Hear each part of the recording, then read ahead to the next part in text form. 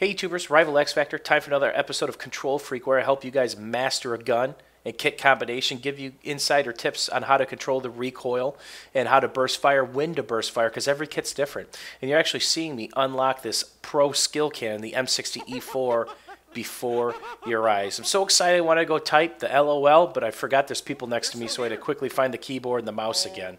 So, my bad. On we go. So the M60 E4 is not an easy gun to use. It is one of the harder guns in the game due to the massive spread it has, low muzzle velocity, and low rate of fire. So what are the pros? Bullets in the mag, and it hits like a truck. This thing's like the G3A3, but not as accurate. So let's compare this thing to the M16A3, probably my favorite go-to kit for performance-wise next to the AEK. M16 does 25 per damage up to about 8 meters. The M60, 34. So that's a 68 headshot. So what can you do? You can two-shot somebody with the M60. Either double headshot or head chest shot or chest headshot. 2 bullets. Disgusting. So it kind of makes up for the crappy rate of fire at 560 or 580 rate of fire versus the M16's 800 rate of fire. Big difference there. So what's the big negative here? Just the spread. The spread on this thing while standing up, crouched, and even prone is pretty bad compared to the M16. So let's talk some numbers while ADS, aiming down sight, okay, which I'm about to do here. The M60 while ADS standing up has 0.05 spread. Me right now, crouched, while ADS has 0.4. That's insane. That is huge. Now, if I was standing up, it'd be 0.5. That's 10 times the spread compared to the M16. And obviously, I know this guy's here. The reload is killing me. So a good thing to have for this thing is extended mags. I'm not a big bipod player. I'm a big fan of the M27 IAR and have done some insane rounds with that gun. And I actually topped out all 3 rounds playing Metro with this gun in various combinations because you could still be a performer with this gun. It could still be a killer. You just really need to know when to burst fire. So right now I'm actually stalling so a couple of the minions can spawn on me because I got the back rage going. Chew through a couple people, and I want to hit that side stair because this is 64-man Zerg-style Metro, and you get rewarded if you can get people behind with LMGs and some backup. So we're going to go full back rage right here and kill a bunch of lemmings. So this gun is accurate with the first 2 bullets is what I found. The sight is god-awful.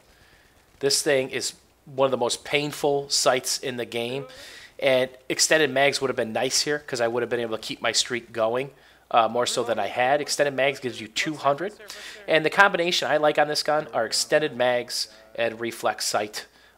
If you want to throw a bipod on, go ahead. The gun is just going to become very, very accurate, but again, you're a sitting target.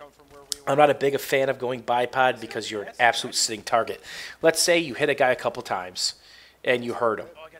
He's coming back for you. If he's a smart player, he's going to pre-fire you, knowing exactly where you're bipoded at. I don't care if you're already shooting that area, you're probably going to die 80% of the time. Now here you see me with the extended mags on here with the reflex dot, and we're going to do some more work. And then another thing that's nice about this gun is Battlefield 3, the built-in mechanic suppression, so why not abuse it? I'm actually burst firing here. I'm actually not holding the trigger down. There's a little micro burst, and we'll go over that in a second. The suppression factor to this gun per bullet is 10. That's compared to M16 at 7. That's a lot more. So it takes less bullets to get them suppressed, or the effect is quicker. I don't really know the difference.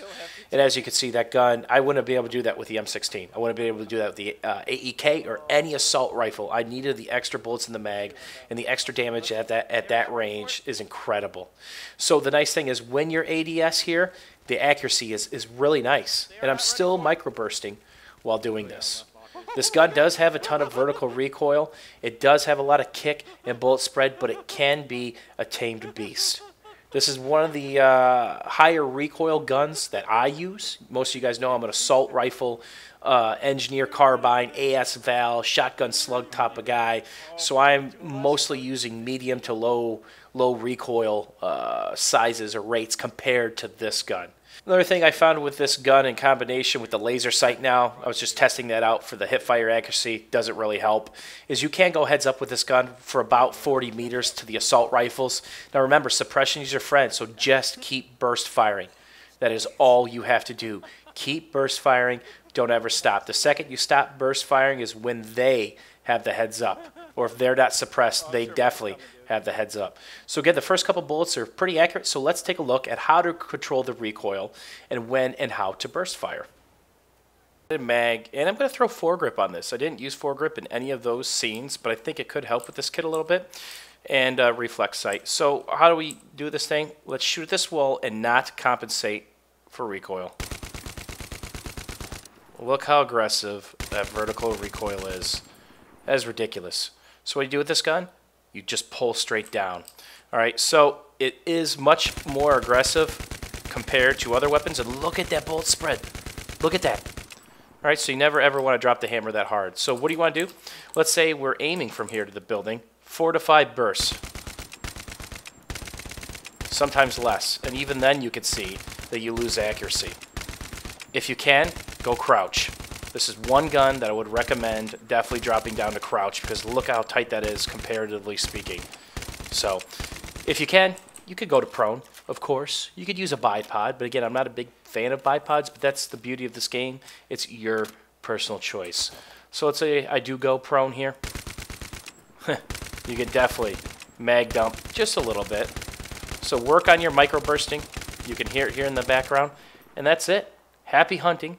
Good luck being a Rambo. I know I had a lot of fun doing it, and nothing is more rewarding than having this gun in your hand when you've got 5 to 10 backs staring at you. Thanks for supporting me, YouTubers, and have a good day.